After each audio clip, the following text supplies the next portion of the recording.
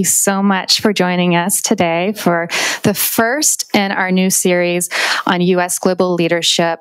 These are a series of bipartisan conversations with U.S. lawmakers, administration officials. They're really shaping the policy around global development issues. We are delighted to be hosting this here at Microsoft, so thank you so much for being our host for today. And also want to thank Food for the Hungry, who is our partner. You'll hear a little bit more about them later in the program. But we're really delighted to kick off this series with someone who maybe is a little bit newer to Congress, Representative Sara Jacobs. But she's not new to these issues. She actually has quite an impressive global development resume, having worked at UNICEF, UNDP, State Department, having founded an international education nonprofit. So she is very well versed on issues that everyone in this room cares about. We're really looking forward to having a conversation with her. We will also have a discussion with our partner, Food for the Hungry, where we'll talk about some of these high-level policy issues that we'll be discussing with the Congresswoman, but really how they play out on the ground. And then we will also reconvene for more networking time, so please stay with us. But without further ado, I'd like to welcome to the stage my colleague and senior reporter, Adva Salinger.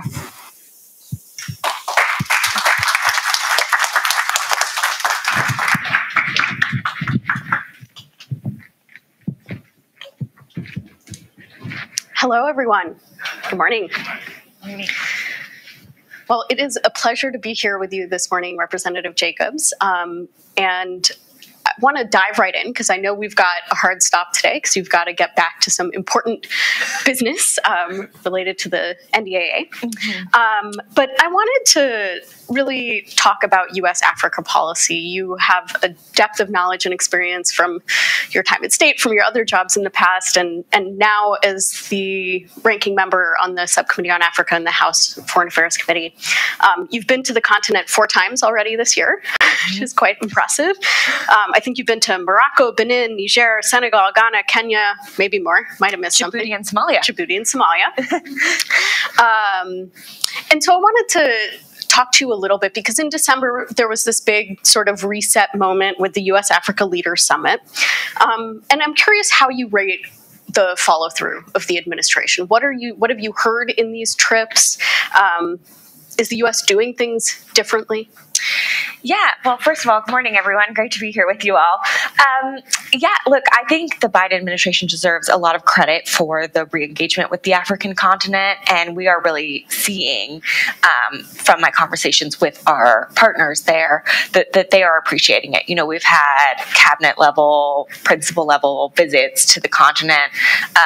We've seen more people even talking about the issues and needs that happen in Africa, and I think it really is changing the way that the continent views itself in relationship with us and really feels like it's a partnership, unlike what, has happened and really, under the 4 years of the previous president, we really hadn't seen a lot of engagement.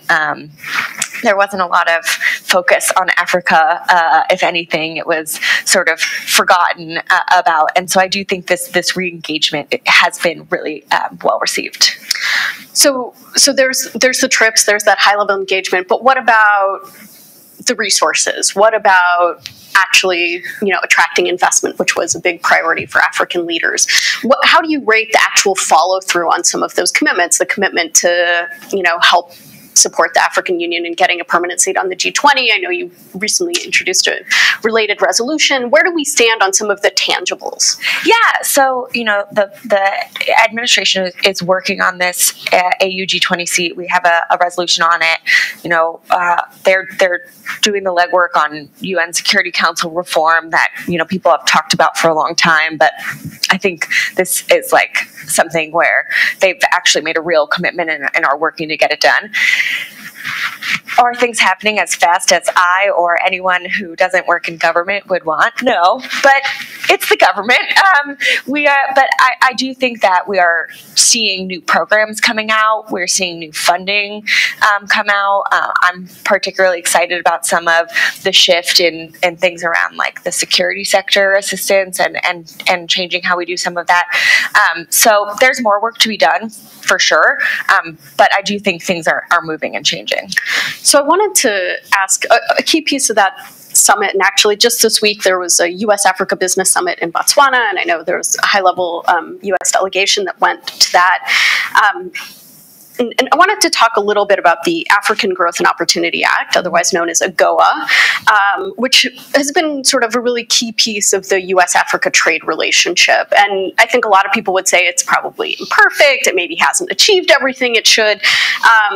But this week at that summit, some African leaders said we really want an extension, and we're coming up against sort of reauthorization of AGOA, and I know there's discussion. So take us inside. What is that dialogue like right now? We probably won't really get into more of the meat of it until next year, but what does AGOA reauthorization look like? What, in your opinion, should it include, and should it change in some aspects? Yeah, I think there is broad bipartisan consensus that we should reauthorize AGOA. So I don't see the actual reauthorization itself being a fight. I think it's more we're all trying to figure out the best way to do it. I think there are a lot of things we can learn from the countries that have really been able to benefit from AGOA, like Kenya, Lesotho, Madagascar, right? Some countries have really been utilizing it in ways that others haven't, and I think there's a lot we can learn about what we can do to help other countries get there. I also think we need to make sure that AGOA is reflecting the 21st century, right? So we do need to have something in there on digital, the digital aspect, especially since we know that's a huge part of African economies, right? I like to remind people, like if you Venmo or Zelle, that all started in Kenya, right? M-Pesa was the first money, mobile money, right, thing. So making sure we're incorporating those aspects of it, and making sure that we are figuring out the right way to calibrate it, basically. So these days, I think it's hard to talk about U.S.-Africa policy without also talking about China. Mm-hmm. And there was a recent subcommittee hearing about U.S.-Africa policy that was really dominated by a discussion of competition with China and how can the U.S. help promote investment or help promote policy, sort of counter to that. What is the U.S. model? How do you think that sort of geopolitical overlay is impacting U.S. engagement with the continent and development policy? And are there problems with that? Obviously, we're in an era of strategic competition. I don't think there's any way to deny that. I think one of the things we have to be really careful of as a government, and is making the whole lens of how we work with our African partners through the lens of strategic competition. And I think it's dangerous for two key reasons. One is they don't want that, right? They do not want to have to choose. They want the economic investment from China, and they want to, keep working with us. And frankly, it's not in our interest to make them choose anyways, right? Because that's not necessarily that they're going to choose our side. But the second reason why that there's a real danger in viewing everything through the lens of strategic competition is that it actually then leads us to do things that aren't necessarily in our national interest because we're so focused on matching China one for one in every place or matching Russia one for one in every place. And so what I think makes more sense is like recognizing that the African continent is an area of strategic competition. What does that mean for what we should be doing? And I don't think it means we should be partnering with every corrupt autocrat because we're worried that they're getting money from the Chinese. What it means is that we should be upping our investment and development game. That is very clear. And we should be doing things that align with our values and are in our interests. And that means really working with our African partners on the things that matter to us, like good governance, like human rights, like anti-corruption issues. I think there's a lot we can learn from how the U.S. engaged in the Cold War on the African continent, right? There's often this focus on the short-term security interests. So we partnered with groups that we thought would be on our side against the USSR. Well, in a lot of those countries now, 40 years later, 60 years later, populations and governments are still skeptical of the United States, right? So we basically let our short-term security interests actually undermine our longer-term strategic national interests. And I think that we need to keep that in mind now, because Africa is the youngest continent in the world, right? More than half are under 30.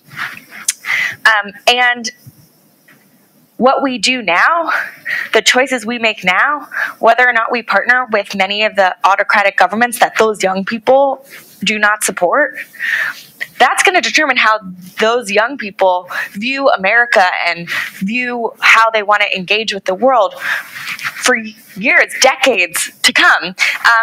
And that, to me, is the big strategic competition piece of it. Is like, how do we win this long-term game and not let our short-term security concerns undermine that? And so from a practical perspective then, what are you hearing from youth, from African leaders about what they want? So it's not that, you know, we just want to do tit for tat with China or Russia, but what do they want? What can the U.S. do better? Look, I think everyone wants more investment, more attention, more development assistance. We often hear from partner countries like, I didn't necessarily want to go with the Chinese, but they were the only option I had to get this funding for this or that. And, you know, frankly, it's not just that they were the only option, right? Sometimes the options we bring aren't the right fit, right? So the U.S. government was working with the Senegalese to build a road. We were getting DFC involved. We had a U.S. company who was going to come do it. It took 3 years. The financing never panned out. It was going to be this really expensive, like, Cadillac road, when all the Senegalese wanted was like the Toyota road, you know? And so I do think that there is we do need to make sure that we are there and present and upping our investment and upping our presence and engagement, and that we're doing it with what they actually need. And I think another key piece of it is one of the things that we hear a lot from our partners, right? It's like they don't want to be lectured by us. And for a long time, Africa policy has had this kind of like remnants of colonial tint to it, right? We got to go like save the little babies who are starving, and we have to go help them, kind of things. And so how do we recalibrate what we're doing so that it's actually about partnership and where we have some humility in it, right? Because it's not like our country's perfect. I mean, I just spent like most of my night arguing about all of the flaws in our country. So how do we do it with some more humility and do it really in partnership? And I think a big piece of that actually is making sure that we're not just flying people in, dropping them in who don't understand the local context, that we're really recognizing that these communities, they know what they need. They just need the resources to be able to do it. And so I've been doing a lot of work on trying to localize the localization agenda at USAID. I'm really glad that Administrator Power has really made this a priority. We've had numerous conversations about it. We have a bill coming out that's gonna focus on localization also, and fix some of the things that USAID needs to actually be able to implement some of it. And but I do think this piece of localization is key, right? Because it can't just be about giving money and then having a bunch of Americans come in who don't understand the local context. It's got to be about giving agency, right? Giving resources and agency. And I think that means we need to do a better job of figuring out how we are actually doing the development work, but then also how we're doing it in the field and working with local communities. I wanted to turn to another issue that's a priority for you that you focused a lot on, and that's the Global Fragility Act. And we talked a little bit about governance. Obviously, you've written about that being sort of a key component of this. And for those who don't know, the Global Fragility Act was a law passed in 2019 that sort of laid out a new way to implement conflict prevention and stabilization programs. The administration has finally sort of met some of the congressionally mandated targets. There are plans in place, but I'm curious sort of what's happening now. Are you actually seeing evidence in changes in the way that different U.S. government agencies are actually engaging on these issues? Some of the early tests have hit some speed bumps. So where are we now in terms of the implementation of the Global Fragility Act? Yeah. This is part of what I was looking at when I was in Ghana and Benin. I also was in Papua New Guinea at the end of last year looking at some of this, but the plans took longer than anyone wanted. And it was slower to pick the countries. I mean, a lot of that is that the bill was passed in 2019. It was the Trump administration. The Biden administration had to come in, figure out where things stood, get the processes stood up. So I'm really glad we have the 10-year strategies now. And I do think even the act of doing the strategies has been really impactful in changing the way things are done. So, for instance, the strategies were really field-driven. It was the embassies, the missions who were doing a lot of the work, which is, for any of you who've worked in the government know, not always how policy and strategies get written.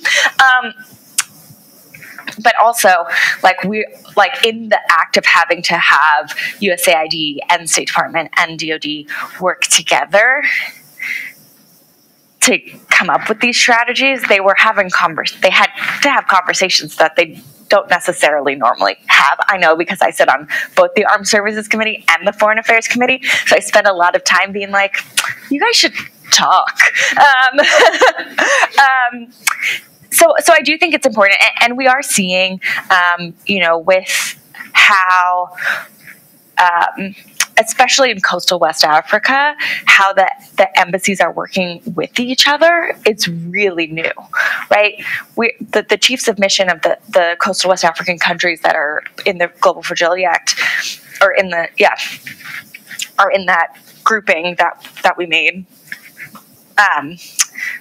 They're meeting like once a month. They're really trying to figure out how to do this regional approach, and I think that's important. And I think that it has also helped sort of create this umbrella where you can then make some prioritization and hard decisions. Now, we also need to do more of that prioritization and hard decisions on our end, right? Like in Mozambique, I think 98% of the USAID funding is earmarked by Congress. So the strategy is all well and good, but they can't put the resources to it that they would want to. And we're trying to work through some of those things. And I also think there's more work to make sure that the three, that DoD, state, and USAID, are making sure that it's not just the small, like, stabilization funding that comes with the Global Fragility Act that's going to the strategy, but actually everything that they're doing needs to be under the umbrella of the strategy. So even if it is a health program, how do you make a health program fit with the strategy? If you're doing security cooperation and security assistance, how does that fit with the strategy? Right. So there's still like work to be done to do that. But I do think we are really seeing progress, and even just by having a 10-year strategy, really seeing a change in how these entities are operating.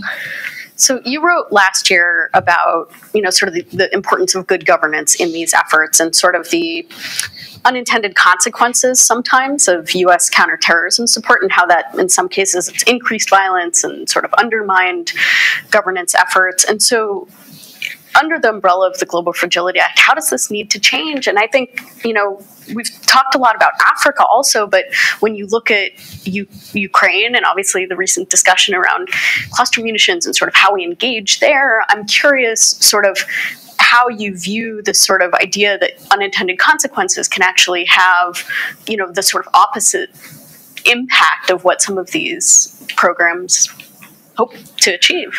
Yeah, look, I think the Global Fragility Act is kind of the answer to how do we have a different approach to counterterrorism. So part of why coastal West Africa was chosen, right, is because we see pressure from the Sahel coming down, and we know that despite 20 years of investment in counterterrorism in the Sahel, violent extremism is only getting worse.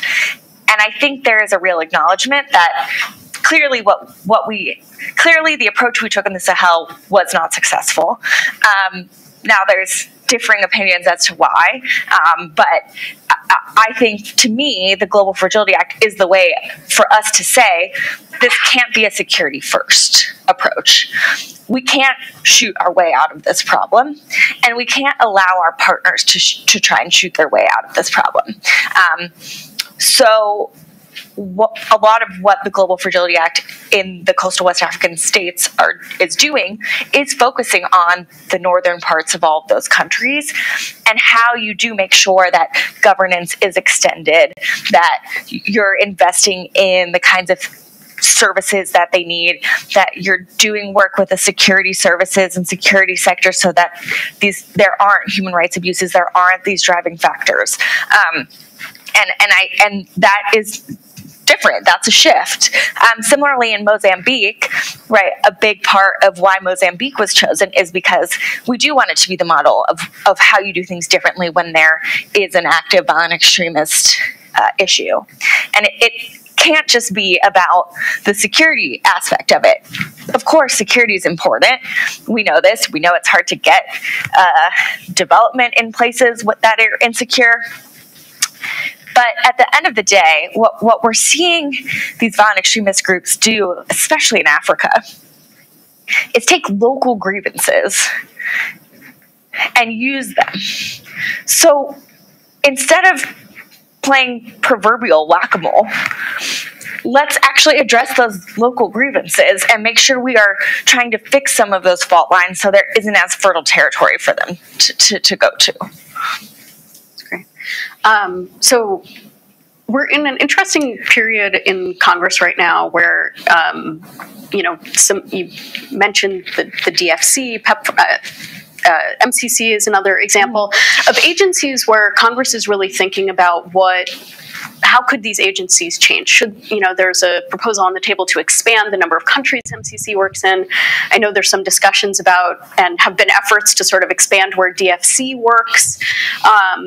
And some of this is sort of part of that geopolitical conversation. But I'm curious how you think these agencies can and should adapt. Should we be expanding the remit of countries where they operate? Is there a risk to diluting impact? How can they sort of be engaged, these other agencies of the U.S. government, in achieving some of these priorities? Yeah, I'm super supportive of the effort to reform MCC that Representative Castro is leading. I actually think in a lot of ways the MCC framework is really helpful because if a country thinks they might be eligible, then they do things to be able to be eligible that are what we would want them to do, right? It's nice to have a carrot and not just sticks, right? It's not just like if you do bad things, we'll take assistance away. It's like if you can meet these benchmarks, you get more things, right? That we don't have a lot of that, although we are thinking about how we can do that more in other areas. Yeah, they call it like the MCC effect, and there's a really interesting example with the DRC right now, actually, which has stood up a whole division within the president's office to actually try to, meet the MCC scorecard so they can be eligible for MCC financing. I'm actually been working on a story about it, but it's a really sort of interesting example of how exactly what you're saying is playing out. Yeah, so I think that's good. I do think we also need, and I do think DFC can be the answer to more investment that we want with a few fixes. I'm sure you're all tracking the equity issue and CBO scoring and all that fun stuff. And we also need to protect against these agencies being used for things that weren't their intended purpose. And so I actually have been fighting against efforts to expand the DFC remit too much, where all of a sudden you're getting sort of upper middle income countries getting investments and not the really lowest income places that was the original intent of creating DFC. And I think we can do both of those things. I think we can protect against overexpansion while also doing the reforms and getting more countries eligible. But that is the balance that we need to be striking. I guess one question I have on that piece is there a need for some other sort of institution or capability somewhere else that could do the sort of more national security oriented investments in those upper middle income countries, or even a high income country where there's a strategic interest in sort of promoting investment and bringing in US investment, but like not then undermining an organization that has sort of development not only in its name but as a key part of its mandate? Yeah, I think so. And I also think it's not just about places, but industries, right? So like we go to all of these countries and we tell them not to use Huawei because they shouldn't. But often there isn't an alternative that actually works for them for, a few reasons. One is cost. One is that we don't have the same structure. So like it's 10 different companies who do the things that one Huawei does for them, and some are European, some are American, right? There's no so I do think there is a need to think about in the sectors and areas that are important for national security, what kinds of structures, but I don't think that should be the DFC. I also think, and this is where some of the tension comes in, right, is on climate mitigation, climate adaptation, climate investments.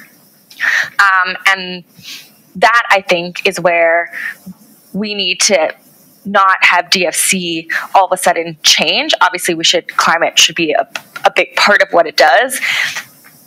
Still in the low-income countries we want them to be working in, and we need to figure out the climate financing piece through what was done in the COP processes, through the sort of mitigation fund that's being set up. But we shouldn't cannibalize DFC for that effort. They should be complementary, but they are two distinct things. So I know that we are running low on time, but I just want to ask one last question, which is sort of looking ahead. What's on your priorities? This is, it's not the easiest time to be a lawmaker right now. It's difficult to get things passed. There's a lot of politics getting in the way of some of these efforts. We've seen that with the PEPFAR reauthorization, which has bipartisan support, but is sort of fallen victim to that. What as you're looking ahead, what's on the horizon? I know there's a subcommittee hearing next week about Russia's role in Africa, but what are sort of the key benchmarks for you? What legislation might we see? What do you think will actually get through this year in this environment? Yeah, it's hard to predict because we're about to have a fully party line NDAA vote, which is relatively unheard of. It's a wild time. I'm working on some legislation around localization, around sort of changing the way we do things, security assistance. There's a lot of focus around critical minerals and how do we do that in a way that isn't just the same extraction process that has historically happened to African countries, right? I do think there is going to be a lot of focus on human rights, and the fun thing about this is we can have all the plans we want in the world and then something's going to happen and we will be focusing on that. We are also really, this implementation of the Global Fragility Act is going to be a huge focus of the committee and subcommittee as well. Great. Well, thank you so much for your time. Thank you for being with us and sharing all your insights. Of course. Thank you all so much.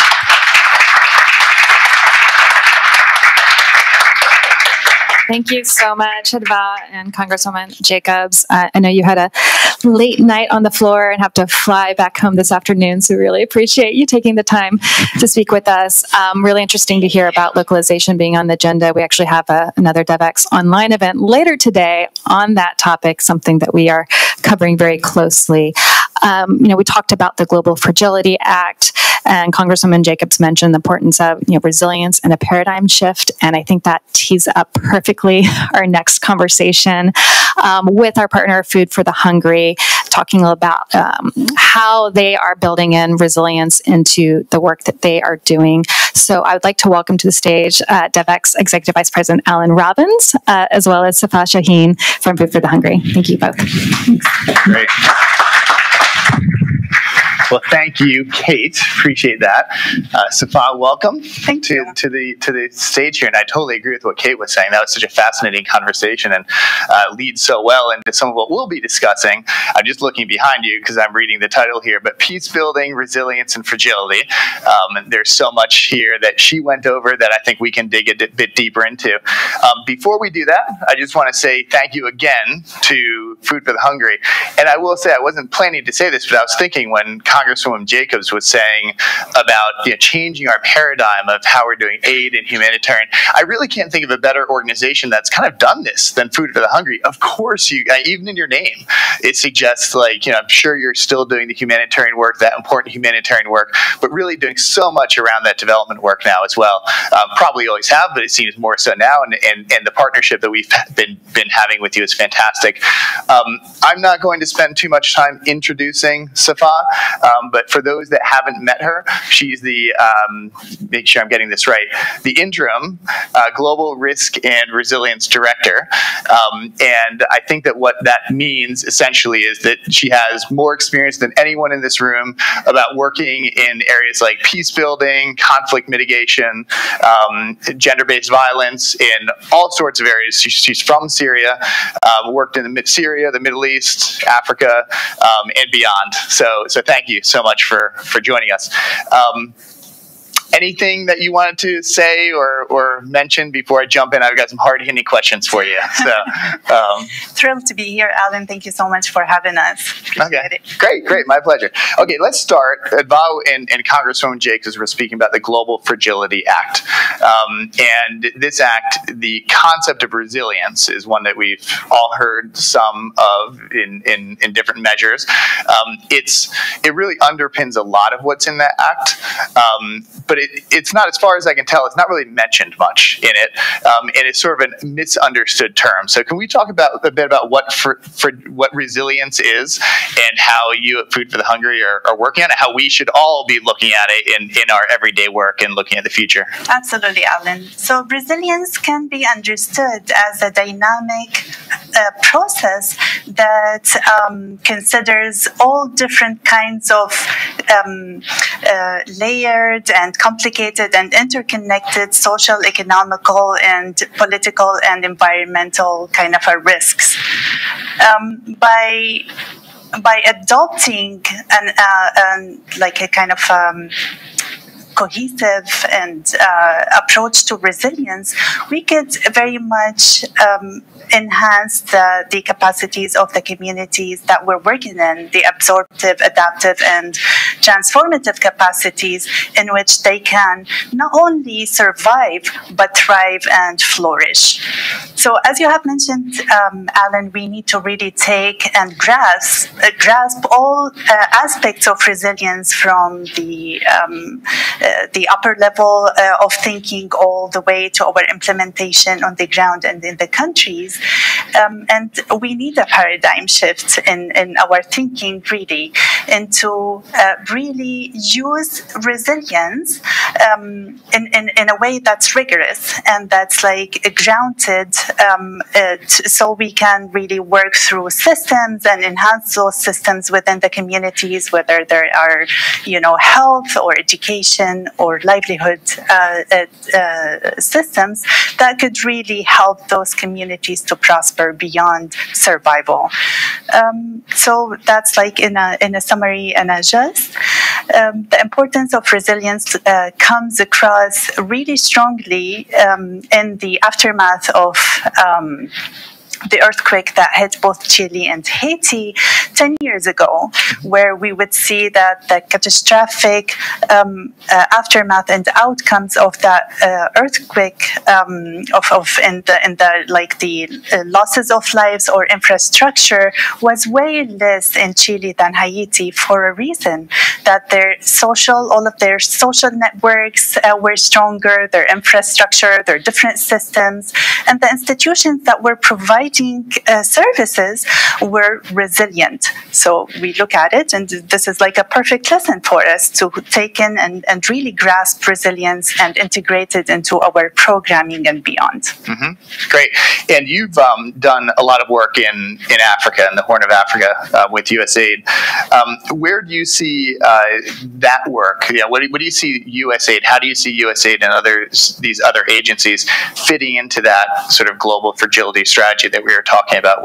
Where can they help in that area? I believe that the U.S. agencies, they really ground the floor for like resilience work through where it's really centered in the global resilience policy. It's not really mentioned in the Global Resilience Act, but it's the central part of the global resilience policy, and it very much addresses all of the different risks on multiple levels, and then addresses those in a way that uses all of the capacities on a totality of like capacities of the U.S. agencies in a way that address those risks on like the different country levels. So they intertwine and work really well together. Also, a lot of those like risks that were mentioned, whether they're geopolitical or socioeconomic or even environmental, were highlighted in the forthcoming USAID's policy on resilience, and they really talk about those like risks, and they talk about how to address them through strengthening different systems within certain communities.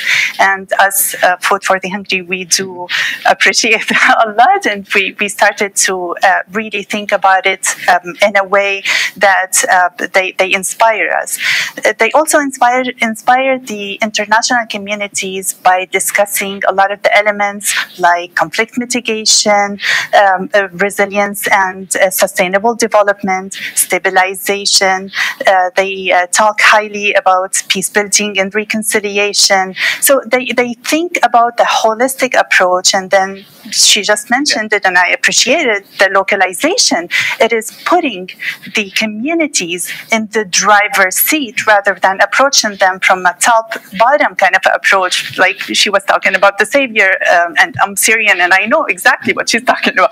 I felt it myself, where a lot of like organization would come and impose something that might not really work for the communities, and it undermines the capacities that are available, and within the communities, it undermines all of even the social norms and the beautiful things that those communities might bring them and bond them together, and might bridge between the different communities, and perhaps work ways that is good for good governance in a way that enhances the relationship between those communities and their governance bodies through linking, is what we call it in the language of social cohesion. Mm-hmm. Yeah, and I really appreciated what Congresswoman Jacobs was saying. Just it's a breath of fresh air, really, that someone that knows the issues around development, but isn't just a development person. Like she links it to U.S. American politics. That's who she represents. So it's just really nice to see that, and the whole whack-a-mole concept, and making sure young people don't resent the U.S. All these things are just so important. Right. So one thing, I've read some of your stuff. Safa writes a lot of really cool stuff, and you can pitch it if you want. I'm going to pitch one thing that you've written, which is called Conflict Sensitivity as a Second Language in Ethiopia. You've done a lot of work, as I mentioned, in Africa, and just looking at that, I skimmed it. I'll admit, but it's a really good report. It's really good, and you talk a lot about cultural sensitivity in that. Can you talk a bit about the importance of cultural sensitivity and how we should be looking at it? Absolutely. There's like a very important element in conflict sensitivity and do no harm, which is like the substitution effect. We don't want to come in with our own thoughts and ideas and substitute something that the communities already have. That doesn't make any sense. Mm-hmm. Why would we? And then if we approach them with something that's not suitable for them, for their cultures or thoughts or norms, then there's going to be a disconnect between us and them. And that really hard work of working on building trusts with the community will get broken. It means that we're ignorant. We don't know what we're talking about, or the countries that we're working in. We don't understand the context really well, and that's not acceptable at all. So substitution effect works in two different layers. One is we do not want to really substitute what they have, and two, we don't want to be substituting any of the governance bodies and grounded institutions that they have. Otherwise, they will rely on us, on the government, on the organizations and the resources that they're providing, and that might tip also, it goes back to tipping all of the power dynamics and everything within the community, and other resources that might be, they might be like allocating for education and health and etc. might go to security and might go to like their army.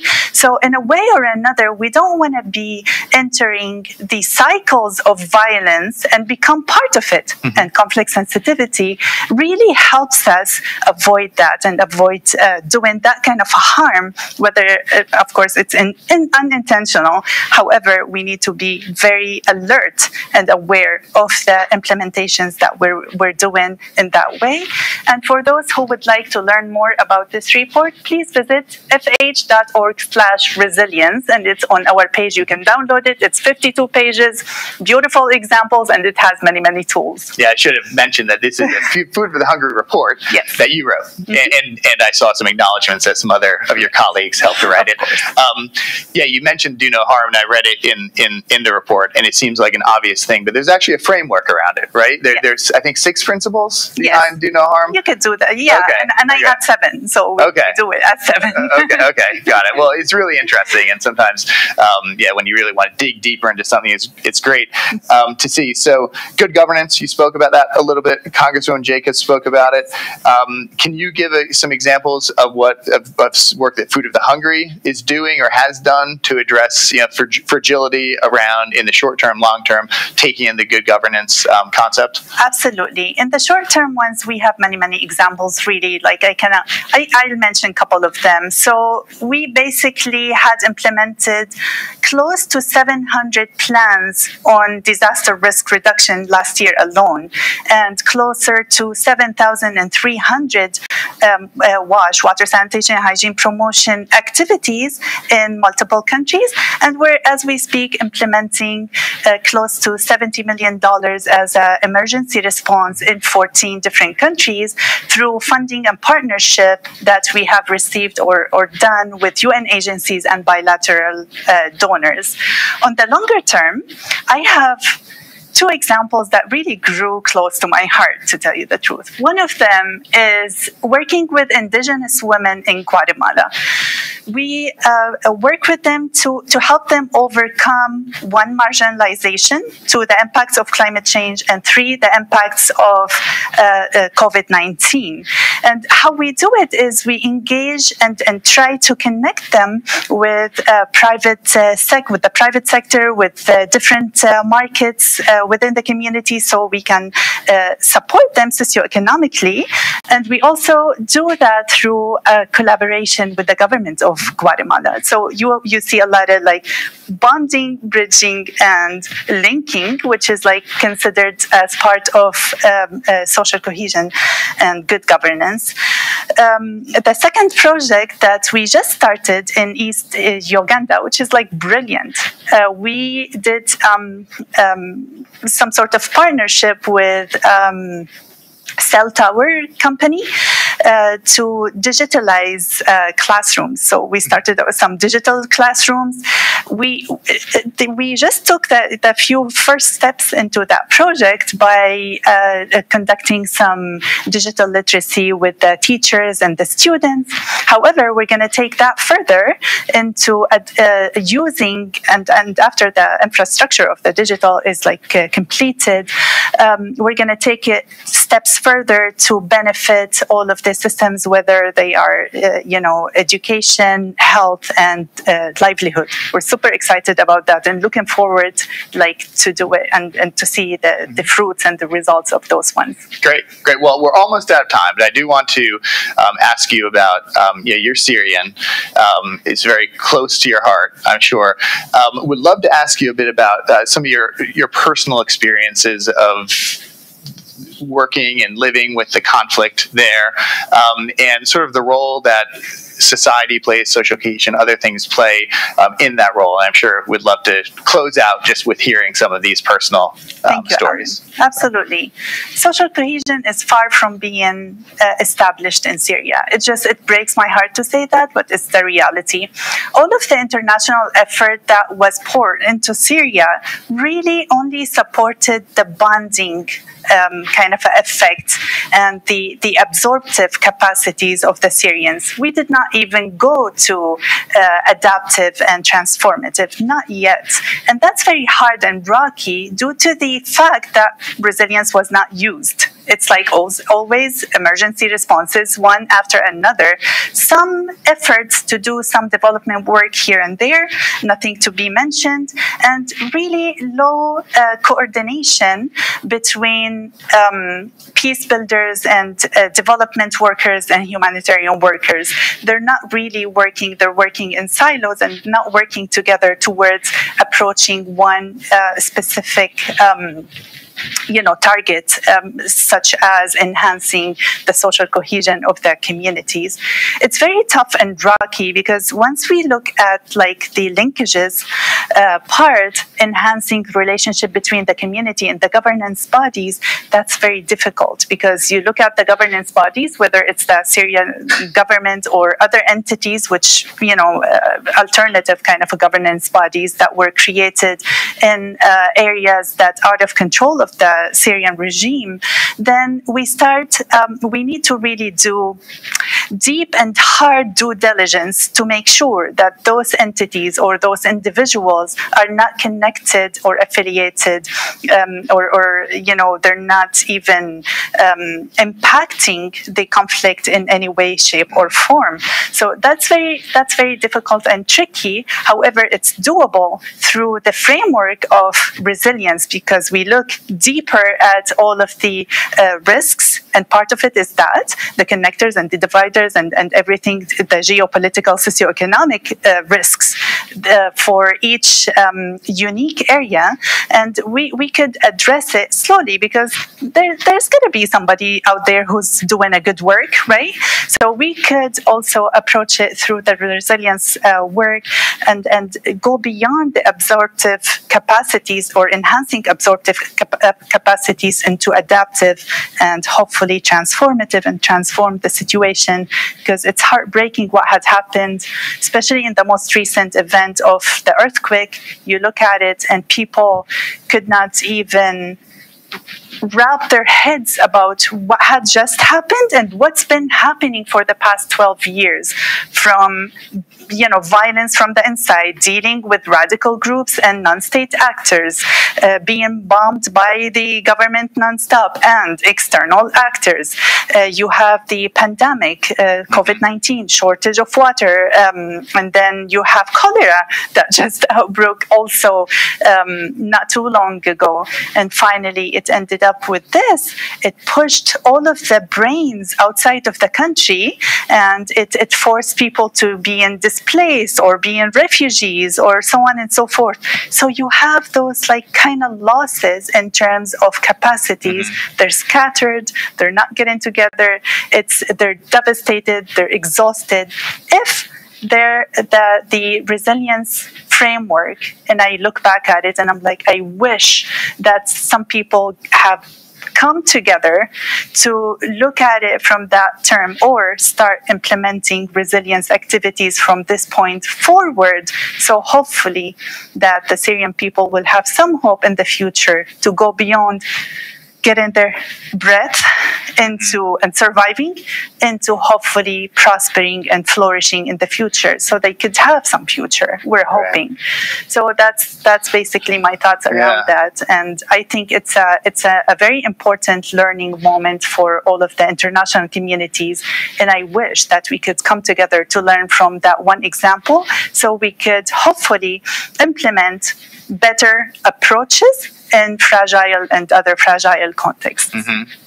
Well, thanks, and that ends it on a somewhat hopeful note that we hope that it can happen.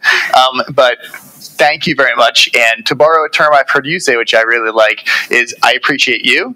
I'm sure the whole global development community appreciates you. And thank you very much. And I'll welcome back Kate to the stage here. Good. Thank you. Thank you, Alan. Thank you, Safa. Again, thank you to Food for the Hungry for being our partner for today's session. This is a bipartisan series, as Adva alluded to earlier. Sometimes bipartisanship is a little bit harder to come by, but in the global development space, there is a lot to agree on. So we will be hosting another conversation with Congressman McCall. Stay tuned for that date in partnership with Food for the Hungry. We also will be back here in 2 weeks for another conversation in this series with Representative Ami Bera. So please join us for that as well. And then we'll be back in September with Representative Castro. So a lot more to come. You know, in both of these conversations today, localization again took center stage. We know how important that is. If you are subscribed to Devex Newswire, which I hope you are, you'll see that today's edition is all about localization. That's our final day of Pro Week, which we've been hosting all week, every day, digging into the 5 topics that are really shaping the global development sector. So this is my shameless plug for Devex Pro, Devex Newswire. Make sure you're subscribed. You can take advantage of a great offer to become a Pro member if you are not yet, where you can get access to all of our insider news and analysis. It's a way to really support our journalism, being able to do things like this conversation today. We are going to be around for a little bit longer, so please feel free to stay, enjoy some more coffee, food. Happy to continue the conversation, ability to meet with each of you. And for those of you joining online, thank you so much for participating virtually. With that, we'll close it out. So thank you all.